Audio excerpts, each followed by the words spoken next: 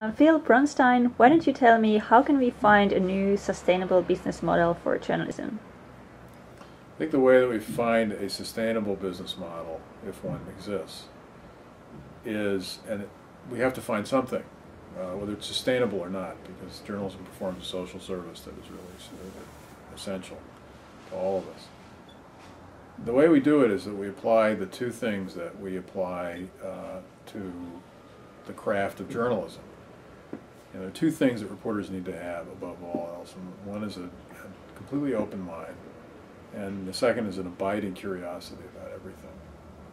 If you have those two things, then I think there's plenty of experimentation that's going on, that's starting up every day. I mean, I had somebody in my office here today talking about yet another idea that they wanted to try. And I think those kinds of things, if they continue, we will definitely find something that works in some fashion. I think when we hold on to the way things have been, or have the not made here mentality, or insist on being comfortable, that we'll never find a sustainable way to support journalism.